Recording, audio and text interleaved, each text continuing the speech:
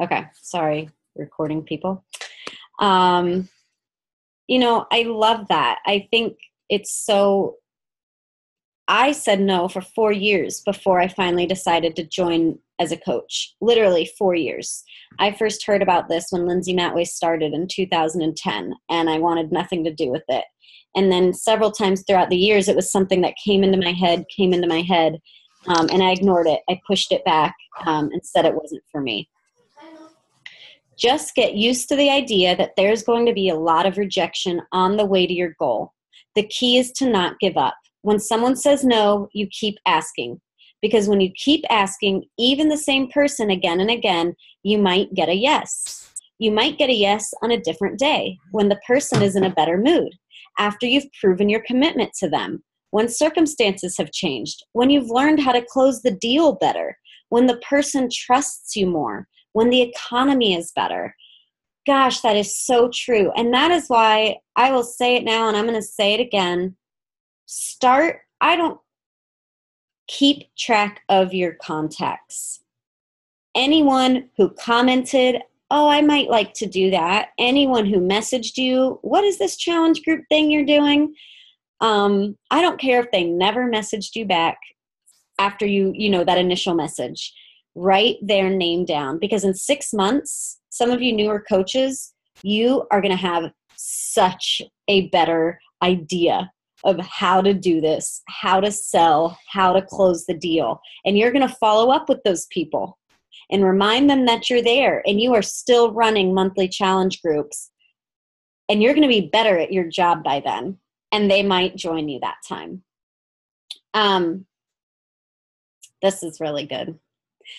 And I did want to say, man, if you guys can't handle no, if you guys are going to get discouraged because you had 6 people you thought were interested and all 6 said no, you might need to grow tougher skin or get out of the business. And I know that's tough, but it's true. And I'm not taking away from the fact that it's disappointing. It is disappointing, especially, again, you have those people that are messaging you back rapid fire every time, and then they disappear. Or then all of a sudden they don't have the money, or all of a sudden they've found another DVD they're going to use, or they found some videos on YouTube that they're just going to use for now. I'm not taking away from the disappointment, but I love that. Get used to rejection, because that's what you're going to get. A lot more no's than you're ever going to get yeses. But the more people you ask, the more yeses you'll get. Herbert True, a marketing specialist at Notre Dame University, found that 44% of all salespeople quit trying to sell to a prospect after the first call. 24% quit after the second call. 14% quit after the third call, and 12% after the fourth call. 94% of all salespeople quit after the fourth call, but 60% of sales are made after the fourth call. Again, I love that. That is, we talk about the follow-up in Beachbody. And I don't like referring to us as salespeople, but the bottom line is we know that's what we're doing. We're sharing the opportunity. We're sharing the products with others. And it doesn't mean we have to be obnoxious like a salesperson, like some salespeople might be, but that is what we're doing. And in Beachbody, we call it the follow-up. And you cannot be afraid to follow up with people. I have felt like I'm annoying people, and then they've been like, oh, I'm so glad you reminded me. I noticed once I became a Beachbody coach, I live and died by my Facebook Messenger. And I got back to people within 5 minutes. But guess what? Beachbody is not everyone's priority. They saw your post a few days ago. They're like, oh, that might be cool. So you message them right away.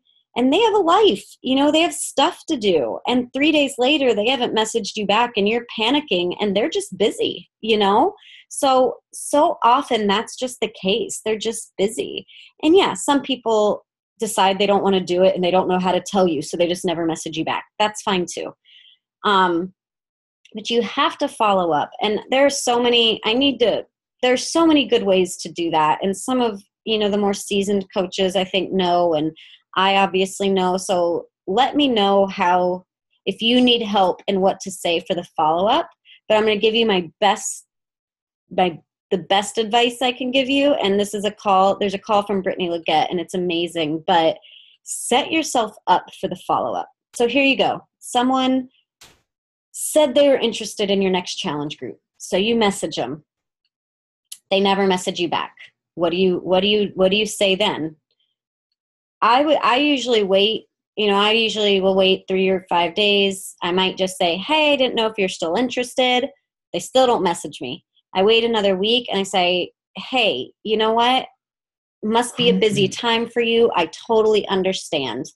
Would you mind if I kept you updated on my upcoming groups? You set yourself up for the follow-up. You are asking permission to message them again and let them know about your group next month or the next month or the next month. Man, that takes the pressure off of them. Now you've given them their out. You said, hey, it's okay if right now is not the time, but can I keep you updated? No one is going to say no. No one's going to say no to that. So then in 30 days, when you're starting your next group, you have been given permission to say, hey, I just want to let you know my next group starts then. It's going to be a T25 group. Do you think it's something you'd be interested in? Is now a better time? Anyways, that's how I like to set myself up for the follow-up. You have to be willing to risk rejection, though. And now this gets into the part about rejection. And again, I referred to this earlier. It says rejection is a myth. You are no worse off if someone says no than you are before. Your situation stays the same. Rejection is created when you internalize the no and begin negative self-talk. He used the example of going to dinner. You ask someone to dinner, they say no. You already didn't have someone to go to dinner with. So them saying no didn't change your situation. You still have no one to go to dinner with. But it's what you do with that no. Do you say, I knew it. I knew she'd never go for me. I knew she didn't like me. No one's ever going to like me. No one's ever going to love me. Do you do that with Beachbody? No one's ever going to want to join one of my groups. I don't know why I keep doing this. This is, embarrassing. Why do I keep putting myself out there like this? That is, you're creating rejection in your head. They're just busy. They just really don't have the money right now. They are just really happy doing their CrossFit right now. They like the personal trainer they're working with right now. It's not personal. We create our own rejection. We create those feelings of rejection. Again, I can't take credit for all this. Like, this is Jack Canfield all the way. And he has a lot of good stuff to say, though, as you can see, or I hope you think so. Don't get stuck in fear and resentment. Move on to the next person. Winston Churchill says this, and I love this. Success consists of going from failure to failure with no loss of enthusiasm. And to me, the only way to do that is to always go back to your why. Why did you believe in these products to begin with? Especially those of you who started out as customers. Shannon, she just loved Shakeology. That's the only reason she even signed up to be a coach, is kind of for the discount and, hey, maybe if I can make some money. And now she's all into the business, which is amazing. But I would encourage her and all of you, when you're getting no's, try to go back. You just love these products, you believe in them, and you want to share them with people. Then it doesn't really matter if people say no, and that's the only way, I think, to keep going with no loss of enthusiasm. This is really good. Sylvester Stallone said this: I take rejection as someone blowing a bugle in my ear to wake me up and get going rather than retreat. I've said this, September's been a slow month for a lot of people. And I say, I don't like slow months at all, but I will tell you what, slow months get me out of my comfort zone. They make me get more creative in however I'm marketing myself or my groups. They make me do different groups, maybe groups with a book, maybe, whatever. They make me do more personal invites, which is the getting out of my comfort zone part. They make me talk to more people. So slow months can be good. And I hope that you'll take rejection as feedback. Okay, send your messages to me. What would you have said, Dara? How can I change the wording? And again, maybe what did you think of my post for the invitation? What would you have changed? Some of you send me your posts and I think I'm honest. I say, I love this, this, and this. I would maybe change this. So I hope rejection will spur you on and help you learn. And gosh, I just believe in this business more than I ever have. And I know those first few months are overwhelming and stressful and frustrating. But know that time and momentum play a huge role in this business. And so if you can trust the process and trust me and trust your upline coach when we say to trust the process, I really think it's going to be worth it as long as you're being consistent in the daily activities that we talk about, which is, a whole other call. But I wanted to share, these are just 2 examples. I was trying to think of, people that I kind of had to follow up with and keep checking in with to either finally get the sale or have them as a coach. And I told Holly I was going to talk about her tonight. But Holly is one of my most successful coaches on my team. She's a current 3-star diamond qualifying coach. For those new coaches, once you become star diamond, you have to hold the rank for 6 weeks, which means that diamond underneath you can't drop rank, or you're not considered an official 3-star diamond until, anyways, side note. She had joined a challenge group. This started, so I love this because now Holly just quit her corporate job. She's killing it in this business, but guess what? She had the same concerns as everyone else. I just looked back at our messages. This is in July, maybe June. She's like, I'm worried. My only concern with ordering is the automatic renewal of monthly Shakeology shipments. If I don't like it, is it difficult to cancel? How often have you heard that from somebody? I told her I understand. I promise you it's easy to cancel, delay, modify, and I will remind you. New coaches, remind your people when their order's about to ship out. I know it's a little bit to keep track of, but trust me, you don't want that surprise $130 on their credit card and they forgot or didn't know about it. So a little side note there. This is probably 2 weeks later. We're into the group. I told her how much I appreciated her participation. I said, I really think Beachbody coaching is something you should consider. But you just seem really passionate about fitness. And so I had to at least throw it out there. Let me know what you think. And I'd invited her to a sneak peek. She says, yes, add me to the group. It is something I'm passionate about. And maybe it's something I'll do once I decide to be a stay-at-home mom. So she didn't give me much. I mean, she's not even pregnant. She doesn't have kids. It's one of those, oh, great, in 2 years she might do it. 2 weeks later, I hadn't heard from her. I said again, and I have to at least ask, have you thought any more about becoming a coach?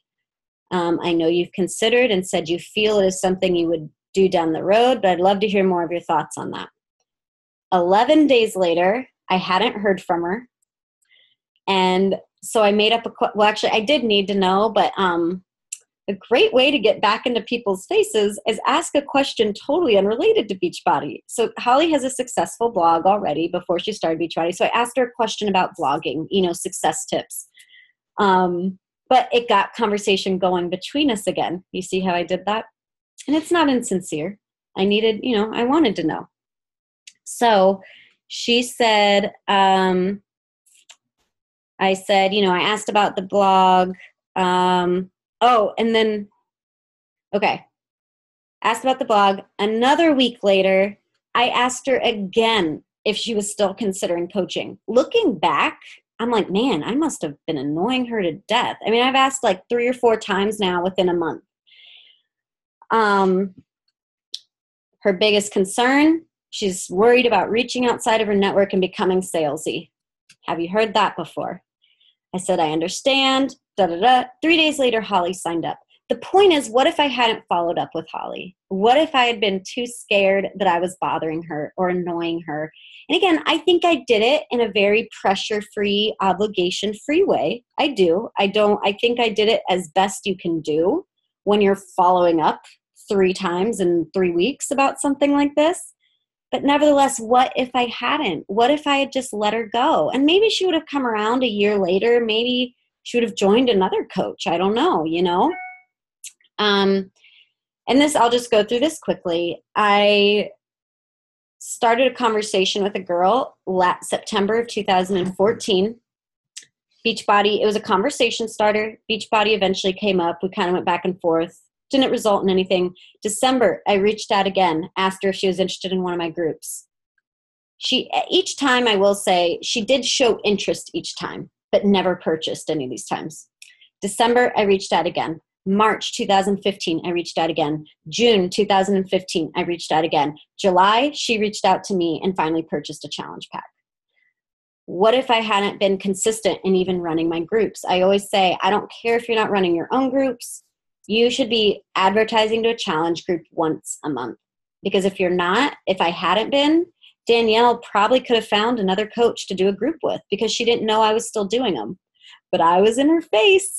My posts were out there. I was in her inbox, just letting her know what was coming up. So that's just where consistency with having a place to invite people. I know we've talked about this. There's a big difference in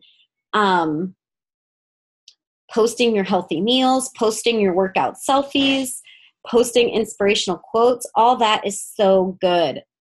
But eventually you have to invite someone to something or they're not going to get it. They're not going to understand what you're doing. They're just going to go, oh, 21 Day Fix, that's what she's doing. I'll just go buy it online then, because you're not inviting to anything specific. I know we're getting off on some things here, but all really important stuff to me. So invite to a group consistently, at least monthly, so that people know you're still doing it. And that person you started the conversation with will come to you.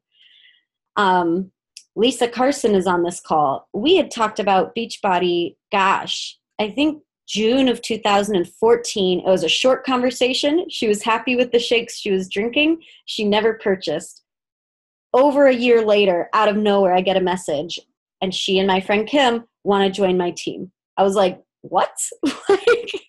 You had no interest in this 13 months ago. So again, I just can't say it enough. I know it's so hard when you're in it your first few months and every Success Club point feels like a struggle. But I can say with so much confidence that, man, if you could have these conversations with people like you're already a 5-star diamond coach and you're not so desperate for every point, they're going to go so much better, and you're going to give them so much freedom to ask questions and be scared and be hesitant, and you're not going to come across as manipulative or pushy or desperate.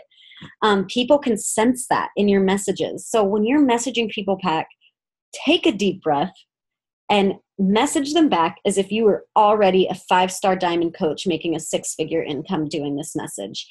It feels so much better, and your customers, your potential customers will feel that. And that's really all I have. But again, I love that there's so many new coaches on this call, because I just think this was a topic that needs to be addressed. And I think it's just good to hear that it's normal to hear no. There's a book called Go for No, which basically is, the more no's you get, the more yeses you will eventually get of those no's. So, instead of having like a Success Club goal, some teams have who can get 100 no's this month, and it's a numbers game. And I hate to put it like that, but it's true. I mean, they say, what is it? Like out of 30 people you ask, 3 people are going to commit. And so I say, some of you, some months I'm like, oh, I have like 5 people that said they're going to buy. Well, I should probably count on one of them, if that. So just know that. And again, I'm not saying, especially you new coaches, because again, you kind of get momentum and people you talked to 6 months ago are going to come around. I'm not saying you need to personally invite 50 people that you haven't talked to in 3 years. I think there needs to be some relationship built there first. But work on your conversations, again, don't just send them to your coach page. Start the conversation with them. ask them their goals. Why are they even interested? What have they been struggling with? And you're just starting that coach relationship right away. And they're going to see the value in that it's not just a product. They're getting you, someone who's interested in their health and their history and their future. So I know I threw in a bunch of little tidbits, but I wish you could see it from where I'm sitting almost 2 years later in this business, and be encouraged and keep going. Don't give up. Move on to the next person. I feel like I had more notes somewhere, as a matter of fact. I feel like I missed some stuff. Anyways, somewhere there was something like, it was like, oh yeah, here it is. Okay, let me go through this stuff real fast. This was called like whatever. It says, some will, some won't. So what? Someone's waiting. I love that. Some people are going to say yes, and some people are going to say no. So what? Out there somewhere, someone is waiting for you and your ideas or your challenge group or your coaching opportunity. It's simply a numbers game. You have to keep asking until you get a yes. That's the only one I missed. Okay. Yeah, that's what I wanted to say. And I love that. Someone is waiting for you. Someone is waiting for your group to see your post, to see your transformation. So keep doing what you're doing. Keep posting what a healthy lifestyle, healthy, fun, balanced lifestyle looks like. And thank you for being on the call. Our calls are getting so big. It's so exciting. But I'm going to end it. Again, it's late. I appreciate you guys being on the call. And I did record it, by the way, but like Jenny, thank you, reminded me like 5 minutes in. So for people who weren't here, they'll like miss the first few minutes. But anyhow, all right, guys, love y'all. Have a good night. Thanks for being on.